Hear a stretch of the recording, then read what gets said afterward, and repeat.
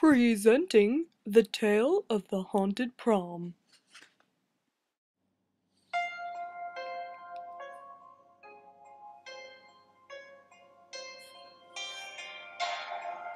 Elizabeth puts on her golden dress and rushes out the front door, headed for the prom.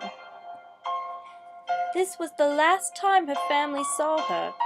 No one knows what happened to Elizabeth's spirit, but her dead corpse is known to haunt the gymnasium of Matawan High School each year for the Wildcat Prom.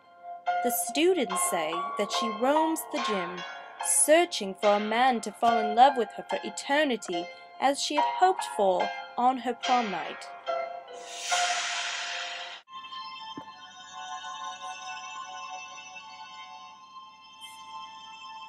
This particular prom night, all the students left for their after-prom parties.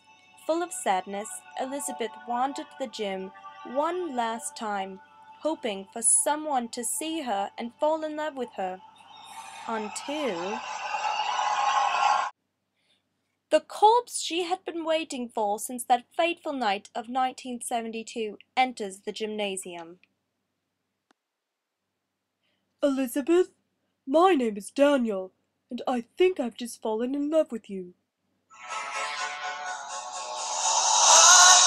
I just died in your arms tonight. Must have been something you said. I just died in your arms tonight.